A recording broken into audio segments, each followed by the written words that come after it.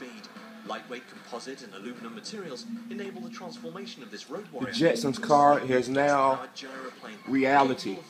This is a flying car that you can buy. Depending on the model. Gyroplane technology makes the flying car possible.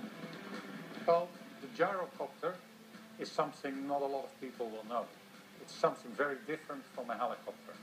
A gyrocopter flies with a rotor on top and a propeller in the back.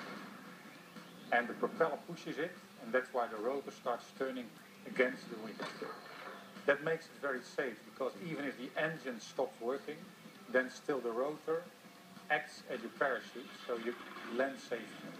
Thus, the This gyroplane is is the sweet. perfect vehicle. The Jetsons is now reality. It requires little in the way of special training to operate. Oh my goodness, yo, I want one of these.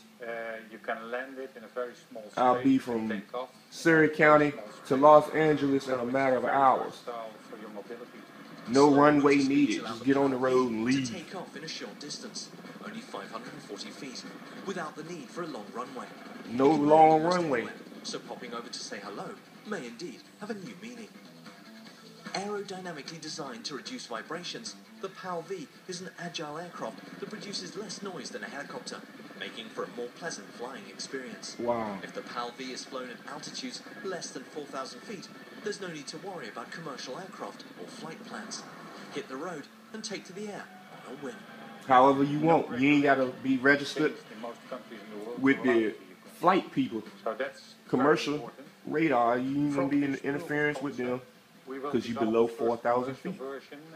You can fly 2 to 3 years and get everywhere quick. Actually use it.